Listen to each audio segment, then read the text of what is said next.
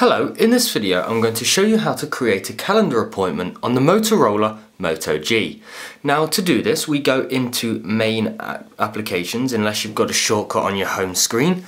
We tap calendar and we can tweak the way that the calendar is laid out. As you can see, I'm on the day Sunday 29th and I can change to a weekly view, which is what I'm currently on, a daily view, so it sort of goes through the times. So it's like, for example, 7 AM, there's nothing, 8 AM, there's 12 PM, right and through until 11 PM.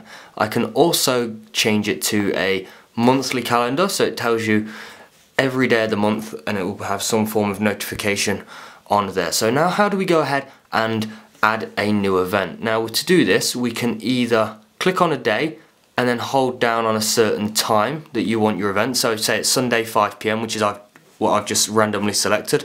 I'm going to add a new event and I'm going to say that the event name is birthday party.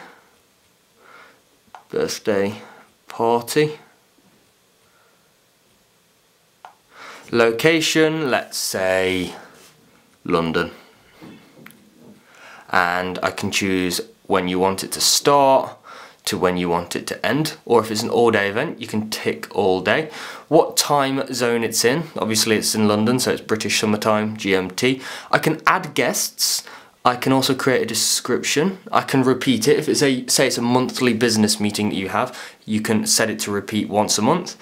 How often would you like to be reminded? Now it can remind me 10 minutes before, but if I've forgotten, I'm not going to be able to get to London in time. So let's say I want reminding 3 hours before.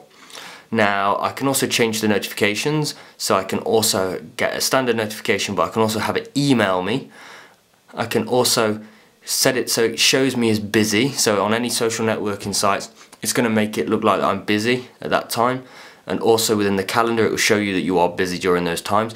And just to confirm your calendar appointment, we tap done in the top right hand corner and my event is created, and it's as easy as that on the Moto G.